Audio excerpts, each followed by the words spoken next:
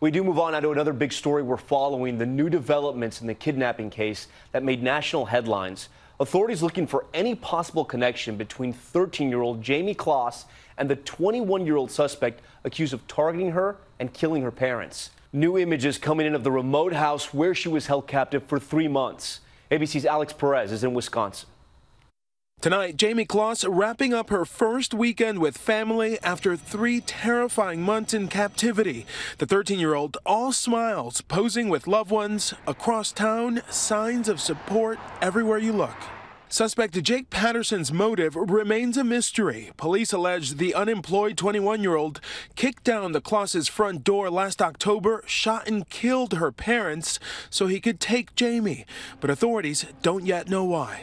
Jayme was the target of Mr. Patterson. He didn't know the Closses. He had no contact with the Closses that we've been able to uncover at this time. Investigators say Patterson held Jayme captive at this home about 70 miles away in Gordon, Wisconsin.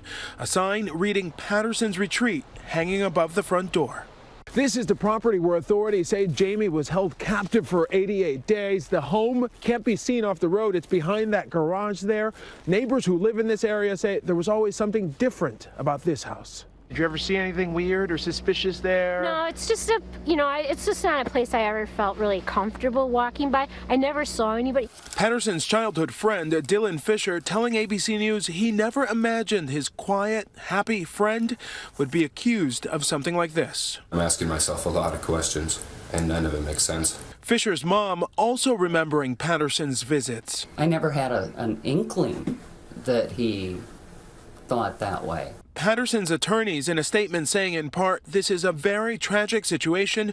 Mr. Patterson's legal team will be relying on the integrity of our judicial system to ensure that everyone's rights are protected and respected.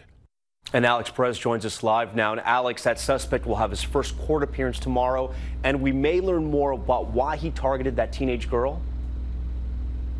That's right, Tom. He's doing court tomorrow afternoon. Much of this case remains a big mystery, but when prosecutors file a criminal complaint tomorrow, we may finally learn some details about a possible motive.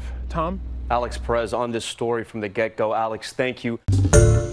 Hi, everyone. George Stephanopoulos here. Thanks for checking out the ABC News YouTube channel. If you'd like to get more videos, show highlights, and watch live event coverage, click on the right over here to subscribe to our channel. And don't forget to download the ABC News app for breaking news alerts. Thanks for watching.